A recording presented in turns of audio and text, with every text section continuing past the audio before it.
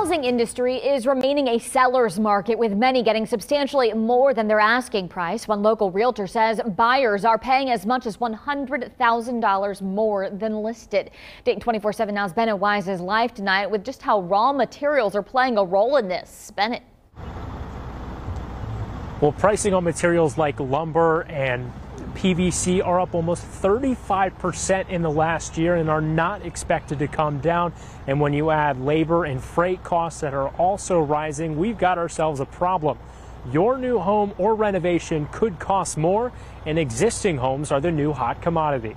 A lot of sellers want to sell because they're at the top of the market, but they don't have a place to go. A local realtor says both literal and financial appreciation has grown for existing homes.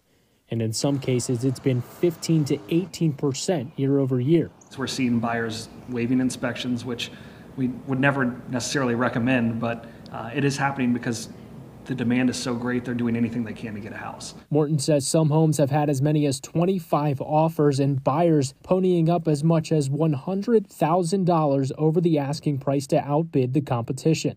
Both, he says, are unheard of. New home construction kind of disappeared.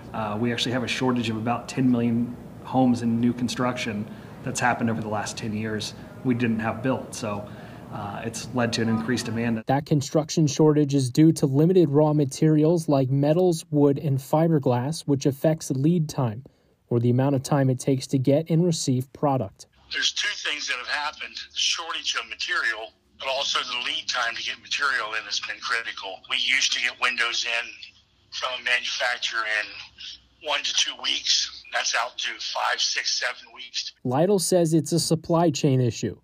Many raw materials come from factories along the Gulf of Mexico and have a reduced workforce, are still recovering from Hurricane Laura in May of 2020, the Texas freeze this past February, and the pandemic. And then pricing has gone up probably 35% since January or December. We have a lot of orders booked, more than we did last year at this time. So couple that with the extended lead time, it takes longer to run through the sales cycle now.